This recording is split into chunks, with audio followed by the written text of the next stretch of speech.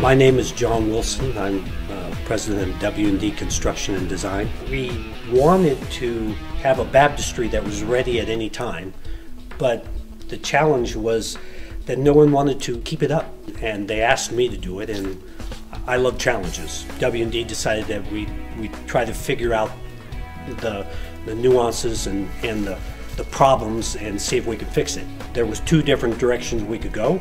One was the new instantaneous hot water heaters, which give you a certain temperature all the time. That became pretty pricey, and I looked at a different direction of using conventional. We worked out that you need about 3 of them.